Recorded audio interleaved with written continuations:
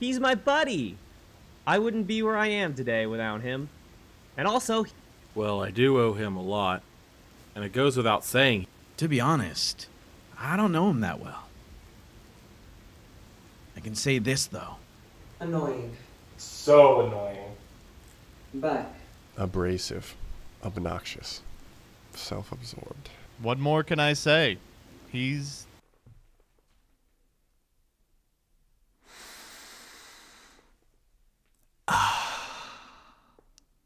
Alright. One more time. Boulder up the hill again. Legacy of Destruction releases on April 26th. Unlike its predecessor, Phantom Nightmare, this one's actually not very good.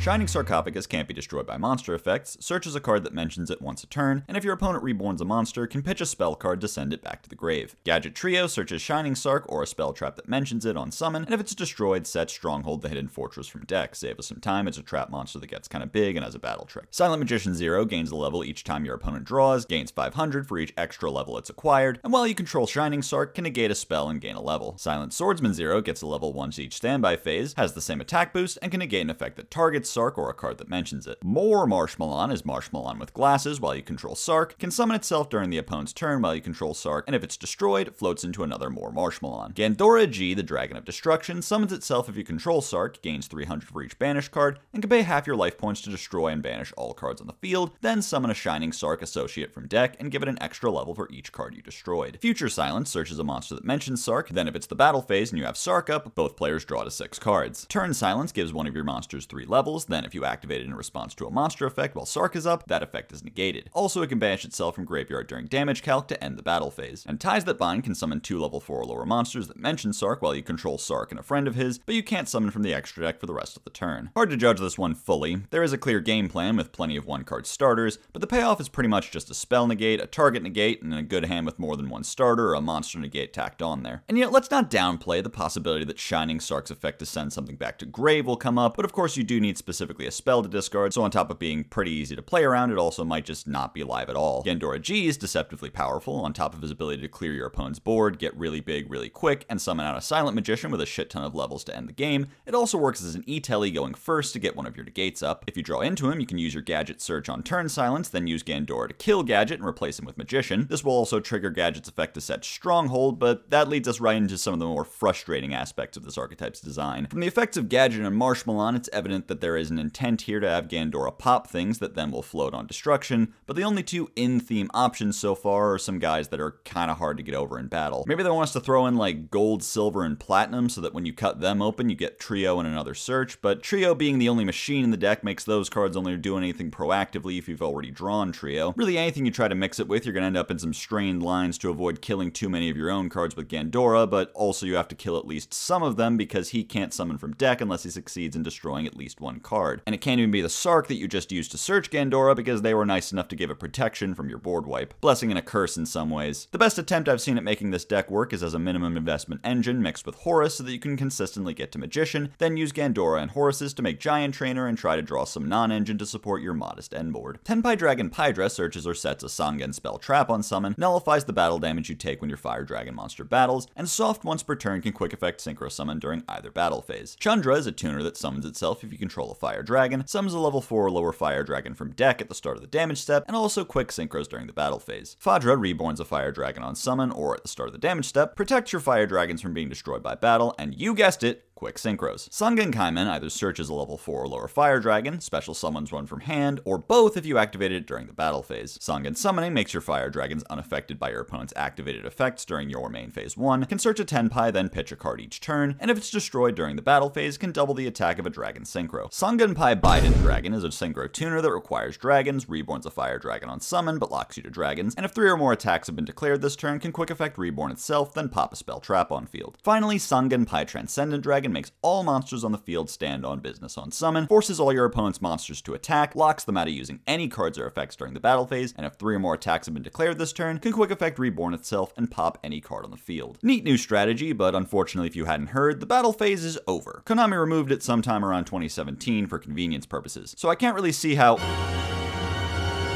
What happened? Alright, let's get into the nitty gritty here. Tenpai is not just an OTK deck. It is the battle phase. It's so hopped up on battle damage it can see the future and navigate the depths of space with its psychic powers, waging holy war against established boards. Normal summoning Pydra, which is searchable with both summoning and Kaimen, combos into 37,000 damage. They can kill you through prosperity twice, and then one more on the chin just in case you weren't paying attention. This is accomplished through getting all 3 names on board to swing in with, quick synchroing into Biden to bring back Fadra, who will trigger to bring back Chandra, so now you've got 3 more attackers, and material on board to make another 7 and a 10, which can be Transcendent, but more likely will be Trident Dragion, a much older card who nonetheless is part of the team. His effect lets him pop 2 cards on summon to swing 3 times with its 3k, but don't forget, popping Summoning will trigger it to double Trident's attack, meaning he represents 18,000 damage with a body that even the largest format threats can't block. In terms of breaking boards in preparation for the kill, Tenpai is naturally quite proficient at it given the healthy redundancy in its surges and extenders, and summoning making your monsters unaffected by your opponent's negates long enough to make an unaffected Black Rose Dragon or Meteor Burst Dragon. But also the high consistency of finding one of your 1-card starters and very few engine requirements mean most Tenpai lists are capable of playing something like 25 non-engine. So even if your opponent is prepared to use their interruptions to stop your 0 to death combo, odds are you can just hand trap them to death, Raigeki whatever they leave on board, then play through a negate because you just drew 2 searchers. Alright, I've got it. I'll just make them go first game 2. This is where our story actually gets crazy. Tenpai will OTK you during your battle phase. Without adding any additional bricks to the deck, you can easily end on the strongest end board in the game's history, Seal's Pass. And if your opponent makes the mistake of trying to attack over the seals, it'll tribute itself and float into Fadra, who will reborn the Chandra you used to make seals, and climb through Bident into Transcendent, who will force everything they have on board to swing into it. Maybe it's an exaggeration to say you'll consistently die to this, but I hope the message is clear that even when forced to go first, they can still present a major threat with seals backed up with all the hand traps they can draw. But then there's also the possibility of using your Tenpai starters to make Romulus, letting you operate more like a basic Dragon Link deck going first with rockets in the main deck to end on things like Borrowland. Then there's the theory of using Bident and AFD to reach Zolkin, which you can even trigger on your opponent's turn by using seals to summon Pydra and set from deck. Hey, let's talk about AFD. All your starters are also 1-card AFDs, and I don't just mean they summon AFD, I mean any of these cards you see on the screen gets you to a position in which AFD and a field spell are on the field at the same time. By comparison, Revolution Synchron, which for some reason we hyped up as a way to make AFD last year, is practically incompetent at it. You have to just already have a level 4 on board and a field spell on board. Those two can be connected, but it's entirely separate from the so-called AFD enabler. In the Zolkin build, they've been using this to search Necro Valley, which they can set to trigger Zolkin before activating as part of their end board, but also I guarantee the dude at your locals who either plays ABC or Generator is about to make some poor economic decisions for the 3rd year in a row. Do not fucking ask me what this has to do with Nirvana High Paladin or Telefon FTK or why they fucking semi-limited Kaiser Coliseum. Just don't underestimate this deck. Alright, Ragnarika, the evil seed, can summon itself by pitching a plant, insect, or reptile, and on summon grabs 2 Ragnarika cards from deck or banishment, then banishes a card from hand, but you're locked to plants, insects, and reptiles for the turn. Samurai Beetle summons itself by bottoming one of your banished, this is too many words, they're called pirates now, and if it's linked off for a Ragnarika monster, reborns a level 4 or lower pirate. Armored Lizard summons itself by banishing a pirate from grave, and can discard 1 to bounce an opponent's monster, but not in the mirror for some reason. Bloom boosts pirates by 300 and docks everything else by 300, and once per turn either searches a Ragnarika, then discards a card, or summons a Ragnaraka from hand, grave, or banished. Hunting Dance pops a card your opponent controls for each pirate link you control of a different type, and if a pirate is destroyed, can banish itself to pop an opponent's monster. All the link monsters can reborn themselves by bottoming a pirate you control. Skeletal Soldier reborns a Ragnaraka, Mantis Monk banishes 2 pirates from grave to search a Ragnaraka trap, Chain Coils activates when your opponent uses a monster effect to make neither player able to activate monster effects in hand for the rest of the turn, and Stag Sovereign activates when your opponent summons a monster from deck or extra to pop 2 monsters on the field. Interesting idea idea no one was really expecting. We got, what, 25 types? One of them doesn't count. We can divvy those up into 8 groups of 3. Give everyone a tri-type. Who wants rocks? These cards are pretty strong tools for link climbing and existing plant, insect, and reptile decks. Evil Seed is a strong normal summon, being able to grab 2 cards, and the downside being close to negligible because Bloom can get whatever Ragnaraka you banish from hand back to the field. Through this line, Seed on its own can represent 4 link material due to Beetle and Soldier's Reborn effects, which in Engine means getting to Monk in the trap card. This also puts 2 plants and an extra body on board, meaning you can instead pivot to a Jasmine line to access any other plant engine you want, or you could pivot at the point you have 2 insects to Invincible Atlas and access a B-Trooper engine. The link monsters all having the ability to trade 1 random guy on board to return to the field also adds an interesting new dimension to combo through. Once you go through them, at any point later in the turn, you can trade a single link material for 2 or 3. This also gives you the ability to make Chain Coils and Stag Sovereign early in the turn, link them off to do other plays, then bring them back by giving up 2 random bodies you have no other use for. It's also great as a means of recurring your combo pieces, since at the end of the turn you can use Soldier to put a good drawback for the grind game, then ladder through the other 3 to put the whole suite of names back in your extra deck to be used on follow-up turns. The flashiest way to implement this ability that looked good in YouTube thumbnails is on Serpentine Princess, who you can get on board with Snake Rain and pure Ogdotic Ingenuity, and will net you whatever level 3 or lower monster sounded funny in your head. Speaking of B-Trooper and Ogdotic, these cards do something very special for them, giving them a good payoff that's more or less unique to them. And they are quite good as payoffs, Stag Sovereign being a double pop, and Coils locking your opponent out of some of their most important options for extending as early as their very first play of the turn. Probably the smartest home for them is in plant decks like Traptrix and Sun Avalon, in which you can use Jasmine to get to Seed and all the advantage that comes with it. Traptrix works well with them since all their cards fit within the Pirate locks, and their own infrequent 2-type lock only stops you from summoning the least important link monster. Having a normal trap is a huge plus, and while it may seem like a deck of half insects can't consistently make Jasmine, any Traptrix can become Sarah, so you can tank Choice Band Surging Strikes or use Jasmine from a board state of any 3 Traptrixes. In Plant Link, they're okay. As a starter, Evil Seed can do like the Rosalina style line to make an early Jasmine into Lonefire into Loci, with the bonus that you've got Skeletal Soldier engraved to work with now, but Sowing locks you into plants early enough in any combo that it's really unlikely you'll get any use out of the bigger links, so you're pretty much just ending on the same old board you normally would. I guess there's something to be said of having the ability to tuck your now 1-of Dryas back in the extra, or put back your Jasmines that you churn through quickly nowadays. Our other 3 candidates still have most, if not all, of their same old problems that the new end board pieces don't really fix. As a pure deck, there's not exactly enough names to do anything that you wouldn't just get better value out of in a larger combo pile. Tri-Brigade wasn't built in a day. There's so many good ideas present in just this first wave that I think you've definitely got to keep this deck in mind as it gets new support or new shells to slot into. Gruesome Grave Squirmer is a level 1/0/0 fiend that can quick effect summon itself if you control a fiend, then can destroy a U-Bell or monster that mentions it on your field, and can banish itself from graveyard to summon a 0/0 fiend from hand or graveyard. Nightmare Throne is a field spell that either searches or destroys any 0/0 fiend from deck on activation, and if a U-Bell monster you control leaves the field by a card effect, you can add a U-Bell from deck or graveyard with a level 1 higher or 1 lower than that monster to hand, then summon it ignoring its summoning conditions. Hello, viewer.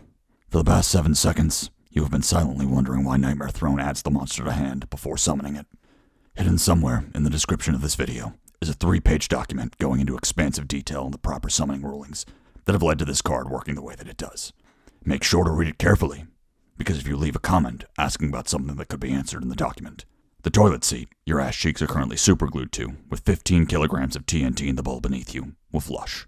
And let's say it'll turn into your own Nightmare Throne. These cards are huge boosts for U-Bell's consistency and their capacity to build boards. Nightmare Throne gives you access to both of the best normal summons in the deck, Beckoning Beast and Lotus. You already wanted to open both of them as often as possible because Beckoning couldn't access any of your U-Bell cards on its own, and Lotus didn't really end on much aside from U-Bell favorite pass without Beckoning Beast getting you a bunch of free extra bodies, so having a consistency piece that can get to either of them is a huge step up for the deck. But also the ability to destroy Spirit from deck, triggering its effect to summon U-Bell, opens up several lines that don't even go through Lotus, who can lose pretty harshly to hand traps. By leading with Beckoning Beast, you can set up Djinn Buster and then use the opening effect to bring back the spirit you popped from deck, getting you your search for Nightmare Pain, protection from all manner of rocks and blossoms, and 2 fiends on board ready to make Yama. If you want to search an extender, look no further than Squirmer, whose effect to summon himself is as generic as they come, and with a completely optional self-pop attached to it, he can be used to stop Spirit from being hit with Imperm or do more complex things like get Terror Incarnate in the graveyard early, so that when you want to summon it with Throne, the add to hand doesn't get blocked by Droll. And the graveyard effect extends your plays even further, getting back things things like Spirit to ladder through your Yubel floats again, or to get your play started in lines that start with Throne popping Spirit. The summon effect of Throne might seem odd because most Yubels already float into the next level up, but Spirit breaks that pattern, so popping Spirit while Throne is up will let you float into 2 bodies instead of just 1. It also lets you float even if your Yubels get taken out some other way, like getting hit with Nib or fused away with Super Poly. Since Squirmer mentions Yubel, you can consistently access him through Nightmare Pain, which is still your best search with Spirit because unfortunately Throne does not mention Yubel. It mentions Yubel monsters. Imagine being the idiot that gets screwed over by that ruling, right? Ghost Rare Eye of Timaeus that I own. So yeah, you won't have access to pretty much the best card in your deck every single game, but even without it, the deck now has the gas to do some strong 1 and 2 card combos through hand traps that end on boards of Apollo, Soul of Rage, and this rank 10 that I haven't talked about yet because unfortunately I have to talk about the cards in some sort of order, and it usually makes more sense to get through the archetypes before the free agents. Trust me, if I had my way, these videos would be written in the non-linear language of the aliens from Arrival. Last thing to note about Nightmare Throne is that it searches both Kepler and Copernicus, making it an option for DDD as well. Just the first of possibly many other decks with 0/0 Fiends worth playing a searcher for. Refrain, the Melodious Songstress, searches a Melodious monster on summon, and if a Melodious Fusion is summoned while it's in the extra deck, can go to the scale. As a spell, it can mill a Melodious monster to give a Melodious Fusion 200 attack times that monster's level. Couplet can reveal itself from hand when it's searched to summon a level 4 or lower Melodious from hand or graveyard. It also goes from the extra to scale when a Melodious Fusion hits the board, and in the scale it can search a Melodious spell trap. Concerto Fusion summons any fairy using materials from hand, field, or your pen zones, and if a Melodious Fusion goes to the graveyard, can bottom itself from grave to draw a card.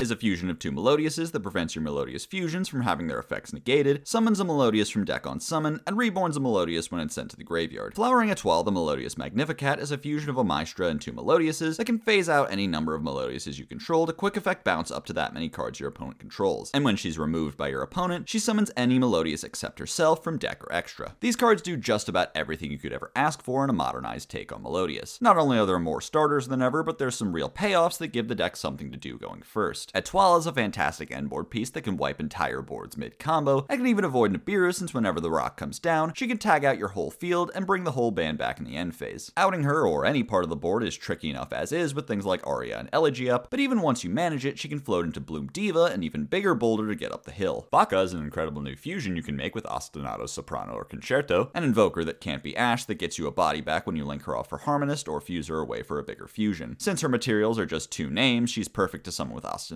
giving you the room to mill whichever 2 you want and craft your combo around that. And for your summon from deck, Refrain can be used to grab Couplet, who will reborn one of the materials used for Baka, then can be set in the scale to search Concerto. Refrain and Couplet work well with Concerto since it can send them from the front or back row to the extra deck and immediately trigger them to go back to the scales. And once she's in the scale, Refrain can mill yet another Melodious of your choosing that you can summon with Baka or add back to hand with Chapina or Soprano to later be Pendulum summoned. Although Ostinato and First Movement still aren't searchable because they aren't Melodious cards, the deck has enough 1-card combos between them and Refrain as well as some 2-card combos with Couplet that the deck can consistently end on Étoile and 1 or 2 Schubertas, as well as a pretty solid number of hand traps since you could draw a card with Concerto along the way, and with Fusion sub and builds that choose to play Tam Tam, who for your consideration is also a time card. Since your whole deck is fairies, some of those hand traps can even be heralds, but don't expect them to have the same amount of oomph that you might have gotten used to from the era of Orange Light Pitch Agido. There's also been some experimentation in the OCG with using Ostinato to summon Baka and set up Beyond the Pendulum, pivoting into things like full pen combo, Shat all bullshit, and I swear to god I'm not making this up, full math mech combo under Apollousa. Kinda reminds me of old super heavy combos where like you could make an early Baron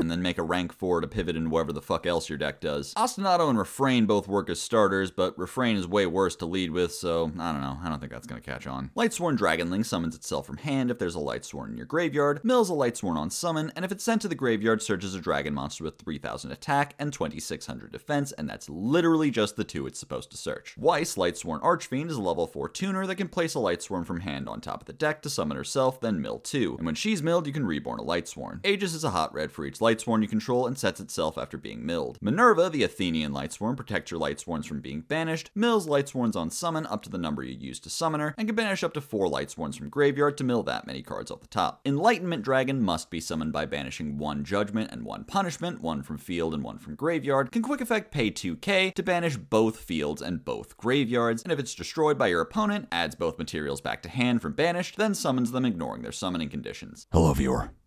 Do you still have that document open? A lot to like about this new wave of support. Right on the surface, these cards have the highest level of control over what you're milling we've seen to date in the Lightsworn archetype, except that one guy we don't talk about anymore. Dragonling and Minerva both let you pick exactly what you want to send from deck, and Weiss lets you pick a card from hand to be your first mill. This turns your bricky, inconsistent wolves and Felices into much more controllable resources you can get out at will from hand or deck. Dragonling checks all the boxes to be a circular, even though he does them out of order, and gives the deck access to its feathered bosses with the most consistency we've seen since Eclipse Wyvern bit the bullet. Minerva also perfectly sets up Punishment Dragon, getting all 4 names you need in the banishment quicker than ever before. Aegis is a good possible interruption, but there's still not really Lightsworns that feel right to end on, so to enable it, you'll kind of just be leaving up random stuff to get a negate or two. And Enlightenment Dragon is confusing. I mean, it's an absurdly strong interruption, wiping out everything your opponent could have possibly set up and leaving no survivors, but also wiping out your entire follow-up. Since you're only guaranteed to search one of the 2 materials with Dragonling, you'll need to go balls to the wall with your setup turn to ensure you mill the other one, but that means if you fire him off, you'll have maybe 10 cards in deck on turn 3 to try to assemble a new board to kill with. You can use Punishment to put it all back in the deck, except for all the Lightsworns, but unless you've got another copy on you, the one you fused away is only coming back if your opponent destroys Enlightenment. So I guess when it comes to both Aegis and Enlightenment, the answer is that they really want you to just leave Minerva and a couple other random Lightsworns on board that can't be banished by your dragon. The smarter answer, I think, is probably just don't bother with Enlightenment. Both the big dragons are bricky, so only having to play one to get value off Dragonling's search is probably better. Judgment is fine as an extender, but Punishment is just as easy to summon with Minerva and is actually a really strong grave disruption in his own right. Anyway, probably your best bet for building Lightsworns is going to be something involving Bestial, so all your level 4 tuners can be used to make Baron and Dispater. You could also use some of them to make a new sort of Tearlament brew, but nothing really jumps out as a good niche the deck can occupy on its own. With the amount of 8s you go through, it's not hard at all to make 2 12s and thus Calamity Lock, but as Dimax pointed out in his article, there's really no reason to try and fit into the format space that Centurion has a straight monopoly on. I don't know, maybe we really will end up as Aegis plus Punishment mid-range instead of the mill 30 combos we're expecting. God, we're on page 8 already.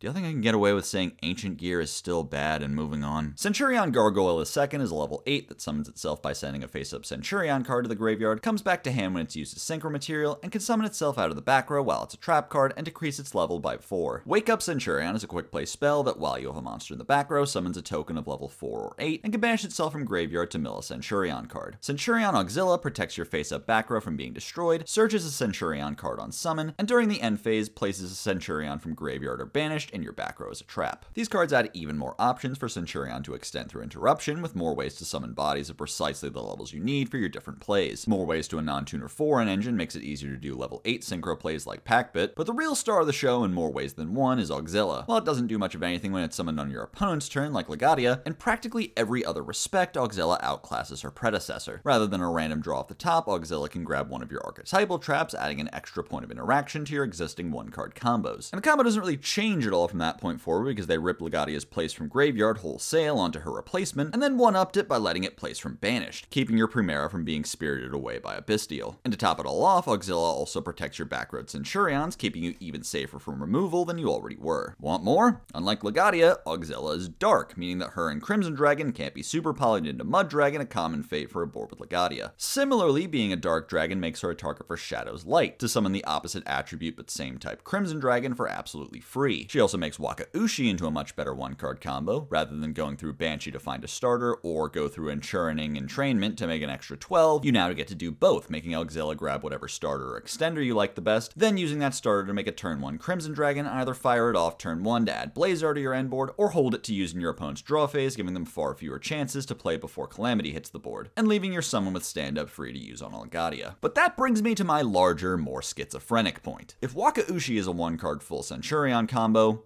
what else is? With the bare minimum engine required of 1 stand-up, 1 Primera, and 1 Gargoyle, any deck capable of making a single 12 now has a pipeline to Crimson Dragon and King Calamity. As a Dark Dragon, Auxilla can even be made in Resonator, bringing us full fucking circle and putting Calamity back in the Red Dragon Archfiend deck. Calamity was of course banned in the OCG before these cards came out, so the TCG is the last testing ground we have left for the designers to absolutely beg us on their hands and knees to break King Calamity, while we continue to go, it's kind of bricky, loses to all sorts of outs. I still think SP Baron clears. Memento Cleanse Fusion is a quick play fusion spell for any fusion monster as long as you use at least one memento, and can shuffle back material from graveyard if one of your mementos was destroyed this turn. You can also banish it from graveyard and destroy a monster you control to search a memento, spell, or trap. Memento Cleanse Twin Dragon is a fusion of 2 mementos that banishes any monster your mementos run over in battle, destroys a memento from hand or field on summon to search 2 memento monsters, and if it's destroyed, reborns a level 6 or lower memento. These cards fix up mementos draw the field spell or die strategy, giving you the connective tissue, so to speak, to search all the important pieces along the way starting from just one card. With just Anguish, Darkblade, or Tatsu, you can get to a position of Mace popping itself to search fusion, turning on its Miracle Contact mode, and getting you to Twin Dragon's double search using recycled material. And like Gaddock, Twin Dragon comes with an effect to reimburse you after destroying him to pay for an effect. So when you use Fusion's graveyard effect, shooting him in the head to get the field spell, he'll bring back something to further extend your combo. From this line, you can end on a board with Combined Creation, one of the traps, Mace in hand, and an IP or SP depending on how much you fear God. You can also adjust the line to make use of the 2 Fiend monsters in the deck to make Yama and end on a Soul of Rage and Escape. Or you could trade out your set trap for a set fusion, letting you make things like Guardian Chimera on your opponent's turn. If you make Twin Dragon this way, you can kill your Horn Dragon to get 2 searches, then trigger it to pop 2 of your opponent's cards and your Twin Dragon, which can then float into Anguish for yet another search, maximizing your interrupts and follow-up. Celatris Valmonica searches a Valmonica card when it's normal or pendulum summoned, and if it's sent to the graveyard and you have 2 Valmonicas in the scales, returns to the hand. Valmonica Invitare either summons a Valmonica from deck but locks you to only using the effects of Valmonica monsters for the turn, or if you control a non-pendulum Valmonica, adds a Valmonica pen to your hand and 1 to your extra deck. Disharmonia places a resonance counter on whichever scale you want, then either gains 500 and adds back a banished Valmonica, or takes 500 and adds back a Valmonica from the graveyard. With this new support, Valmonica finally feels like it has some amount of direction in terms of how you're supposed to play it. Celatris searching any card gives you a much clearer link between the highly searchable monsters and the spells they rely on. Celatris searching Invitare gets you to both a name in hand to set scales with, and 1 in the extra to pendulum summon that can then copy 1 of your spells in the grave. And if you already have scales set up, you can pendulum out both names to copy 2 spells. Celatris' effect to return to hand combos perfectly with Angelo and Demona's effects to pitch a card to set scales, since you'll see on resolution of the chain that you have both names in the pen zones and jump right back to hand, from which she can be normal summoned to grab Celta, which will search Invitare, getting you to that board with both copy effects ready to be used. Another perk of this recursion effect is the ability to summon her with Invitare's less desirable E-Tele effect, link her for Artemis, and in doing so get her back to hand to normal summon. Although the deck still doesn't have 1 card combos since you still kind of need a way to get to one of the pens and a way to Celta, the complex web of searchability gives you several 2 card lines that can end on Zebufera with a trap engraved to copy, and maybe even 1 on field, as well as an IP and the field spell that can use its steal effect when the trap gaining you life points puts a 3rd counter on Angelo. And it's easier to control that interaction than ever with Disharmonia. First of all, both effects being around the same strength, brilliant.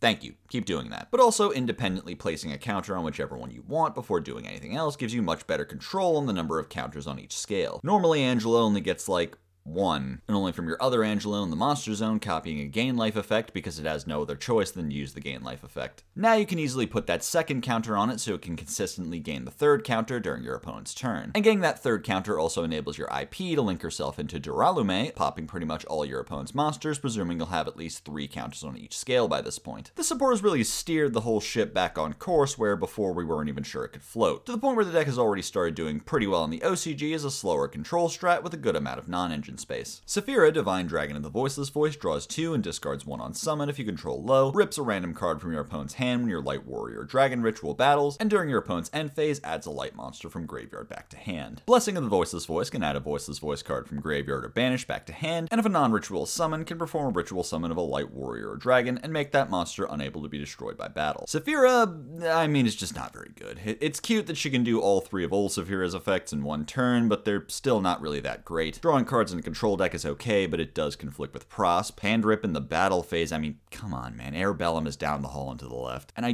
guess you can grab Diviner back during your opponent's end phase for follow-up, or maybe like Veiler. 4 out of 10, I will not play you. Blessing, on the other hand, has become a standard 1-of in Voiceless Voice builds for its utility in some 2-card combos and mid-game scenarios. For one thing, it's just nice to have a 3rd thing to place with low, because currently, once you've got Barrier and Radiance up, you'll find yourself on turn 3 and beyond just placing extra barriers to get extra value off of low, which, you know, has its purpose. The more copies you have, the harder it is to ever get to a scenario where your monsters can be targeted, aiding in the sticky aspect of VV's board. But Blessing really serves a purpose from turn 3 and beyond, recurring spent resources that the deck otherwise runs out of quickly, like copies of Dragon Queen and Prayers. Prayers was an especially sore spot for the deck because once you banish both your copies, you could get into a position where you just run out of ways to ritual summon in the late game. And Blessing, of course, gives you yet another remedy for that issue as a continuous means of ritual summoning once each turn, and during your opponent's turn as well, since it will trigger when your opponent summons something, letting you add a Soravis or Pendulum Graph to your board, while also triggering Low's resummon to get to Radiance. These interactions have enabled a 2-card combo with Low and Skull Guardian, where you link off Low for Linkuriboh, Blessing to add back the Low, then make Secure Gardener to trigger Blessing to summon Skull Guardian. All told, it's kind of a minor incremental upgrade to an already sufficiently competitive deck. Nightmare Apprentice can summon herself by pitching a card, has the illusion gimmick that they won't give up on, and searches any illusion monster on summon. Well, fuck me, I guess. When I called it concerning that there was a card that searched any illusion right when the type was starting to take form, they decided to dig in even harder into it. There must be some sort of schism in the R&D department over whether they should be running illusion as an actual type or just a gimmick of the Chimera archetype. For now, it's still the latter, and this card is of course pretty good for it. Functionally Signet Mining for Mirror Sword and Cornfield, this card adds more starters to the deck and makes for a good search with Gazelle that can add a body to the board, changing your Guardian Chimera options while also grabbing follow-up. Also, she's a level 6, so in the occasional hand where you don't get locked to fusions, you can end a turn by overlaying her and one of your Chimeras into Beatrice to crap!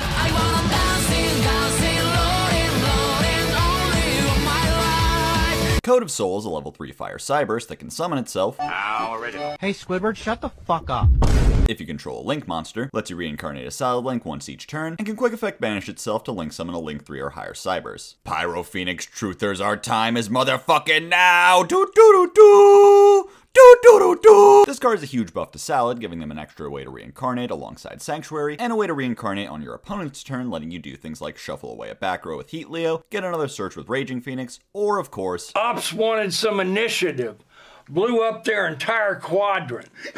I'm moving like Oppenheimer. Making both Raging Phoenix and Pyro Phoenix in a single turn isn't that complicated since you can reincarnate Raging to get the search, then link it off with Princess to end on your bomb. The problem is of course that Code isn't a Salad himself. You have mining and debug for him, but outside of those, the only consistent way to access him is through Horse Prince. Ugh. On the bright side, the deck does have its own tuners to make Horse Prince with these days, and if you don't need him to grab Code, he can summon Ash so you can add it to hand with Sunlight Wolf later in the turn, or just grab Gazelle so you can focus your search power on other combo pieces. Supreme King Zark Synchro Universe is a level 12 synchro that requires Dark Pendulum non-tuners and is treated as Zark while on the field, and I swear to you, that is the only line of text you need to know about. This card solves the issue plaguing Odd Eye's Arc-Ray Dragon of being unreasonably difficult to summon because the original Zark is just not feasible to make turn 1 even if you can tag him into Arc-Ray for a super generic scale search. By comparison, Synchro Universe is 1,000 times easier to make, so that makes Arc-Ray playable, right? Wrong! You're not going to believe this, but a level 12 synchro that isn't even generic is actually still pretty difficult to summon. The list of level 8 Dark Pendulums to tune with the level 4 tuners Pendulum Magician commonly plays is a lot less expansive than you might expect. So the lines I've seen have been all manner of cope, ranging from biting the bullet and just using 2 Dark Worms, to incorporating a Predaplant engine because of Triantis. And regardless, what's the payoff for putting yourself through all that?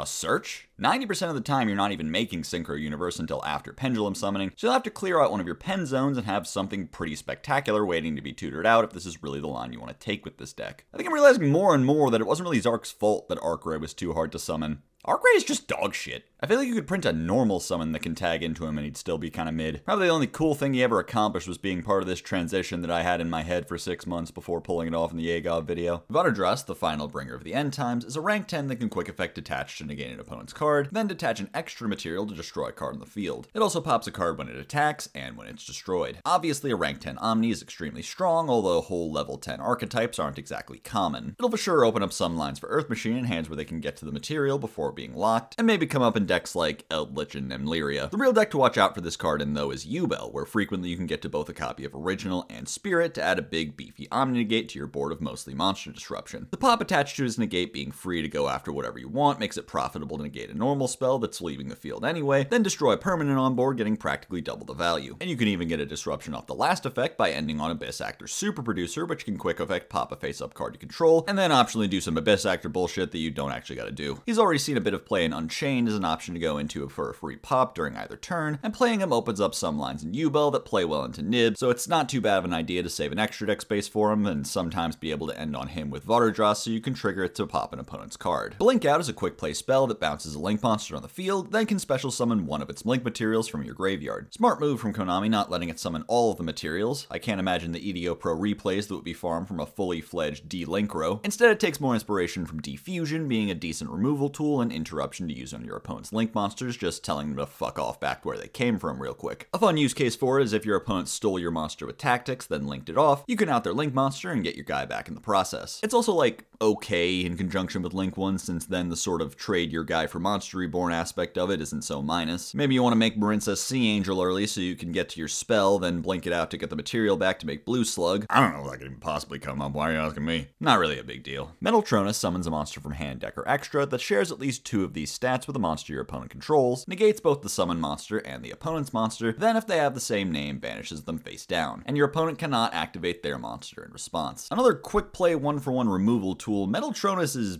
odd. Much stronger in the mirror, but also forcing you to give up your own bosses to get the most value out of it. You can remove Baron by summoning your own and then banishing them, but then you don't have your own Baron anymore. So maybe it's just good as a negate that also extends for you. I guess negating your opponent's Flamberge and summoning your own puts you in a pretty good position. Being a little bit spell speed 4 is cool. Maybe this would have peaked in like Prank Kid format where you could negate Battle Butler and summon Fancies to start your own combo right off. Very funny it has to be a non-token monster so you can't target the Primal Being token and summon a second Nibiru. Diabellstar lore update. Snake Eyes Diabellstar is Konami's latest innovation in making cards that are completely impossible to talk about without just saying the entire card name, breaking up the flow of your sentence with 6 fuck-ass syllables, and somehow still not being understood. When she battles, she can place herself and the monster she's battling into the back row as continuous spells, and while she's there, you can target a fire in your graveyard, place it in the back row, and summon her. This card has seen a lot of play in pure Snake Eye variants, and she can be placed in the back row with Divine Temple or Dramatic Chase. Her existence makes both of them into actual proactive extension instead of just an extra resource waiting to be unlocked later. She's also the second search target for Wanted, so if you open Wanted and Black Witch, you can search Snake Eyes, pitch it for Black Witch, then later in the turn use Poplar or Flamberge to place her from the grave into the back row to use her free summon. That also makes both of them even better in the grind game, since they both can put a monster on board with their place effects much more quickly than usual. Doesn't usually make the cut in Fire King builds, but she definitely adds a lot more options to the already incredibly strong Snake Eye archetype. Diabell's, the original Sin Keeper, is an illusion without the illusion effect that they actually are giving up on, that can summon herself if there's a Sinful Spoils in either graveyard, makes your opponent unable to activate any spell or trap cards that weren't set first, and if a player sets a spell trap, can target a card on each field and destroy them. Sinful Spoils Struggle can destroy cards on your field up to the number of Sinful Spoils in your graveyard and banished, and cards on your opponent's field up to the number of theirs. And if it's destroyed or banished by your opponent while set, it can shuffle 2 cards on the field back into the deck. Sinful Spoils of Dozing Morian can book a special summon monster, and if you control a level 5 or higher illusion, can reset itself. And Sinful Spoils Subdual either searches or summons a level 5 or higher illusion, but if you summon it, it can't activate its effects during the main phase this turn, and can banish itself from graveyard, bounce a set card you control, then let you set a spell trap. So start off with the obvious, Morian is kinda whatever. It's competing with like Silvera and Arciela as interruptions you can set with Black Witch, and it's okay. Struggle is painfully reactive, only doing anything in matchups where your opponent is on Sinful Spoils too, so one might view it as a way for Snake Eye to like bully Rescue Ace and TG and shit. And Subdual is of course your main way of finding and enabling Diabell's. Summoning her with Subdual makes her mostly unable to use her pop that turn, but her Floodgate will still be active, and the graveyard effect of Subdual can proactively trigger her pop on a later turn. If you draw into Diabell's in a hand that already has Black Witch access, you can summon her for absolutely free, and in doing so turn off Infinite Impermanence for one thing. I know one guy who's happy about that. On your opponent's turn, they'll be unable to use quick play spells or set scales, so Runic and Pendulum fans are already calling for this card's immediate extermination. But she's not a full anti-spell. If your opponent wants to use a spell like Rhoda, they just have to set it first and then flip it right up. That's where the pop comes in, giving you a chance to predict whether you think the spell that's just been set is a threat and neutralizing it before it gets flipped up, making her kind of like a spell negate in a stripped down sort of way. But of course this opens up the mind games of, is this set spell what I think it is? Is it the card they just searched, or a complete bluff? This doesn't, however, apply if the set spell is original Sinful Spoils, and it was set by Black Witch, because although it has broader application, this too is a card designed for the mirror. I mean, come on, your opponent can't use quick plays? Like Wanted? I'm starting to get the sense that Konami might just be a little embarrassed of this lore arc they've embarked on. Like, they didn't mean for it to immediately revolutionize the game on release, and just like their last lore arc, create a tier 0 deck in the second leg of the story. So now they're trying to make support for the deck that's also anti-support, but they can't make it too good at that either, or I don't fucking know. Diabellus has not seen very much play in Snake Eye so far, but you better believe they're playing her in Chimera because she's an illusion monster that does something. You can get her into rotation with Gazelle, Apprentice, or Mythical King, then use King of Phantom Beasts or Big Wing to summon her, from which point she'll shield you against stuff like Evenly or Called By, and be able to pop something when your opponent tries to use a spell card. That's kinda it. There's no card for me to go insane about this time, although from a certain point of view, I kind of went insane about every card this time because how the hell did I write 700 words about Lightsworn? I sometimes wonder if my work is unsustainable, if I can really expect to get an adequate understanding of 100 cards every 3 months, not even factoring in side sets. I mean, there literally were no new cards in between Phantom Nightmare and Legacy of Destruction. I had the most time I've ever had to research for this video. Still worried about it every single day. I'm worried right now writing this, thinking somehow every single segment is too short, not in depth enough, probably outdated somehow. Maybe I'm worried that you guys won't watch a video called Everything You Need to Know if I don't know everything. There's a lot of things I don't know. I don't know how many more of these I have in me. I don't know if I'll ever make a video that does as well as Power the Elements again. I don't think it matters. For right now, I'm not going anywhere. I'll keep working my ass off to try and share as much knowledge of this strange, spectacular game as I can with this world. Because if I don't, who will? I mean, maybe Josh.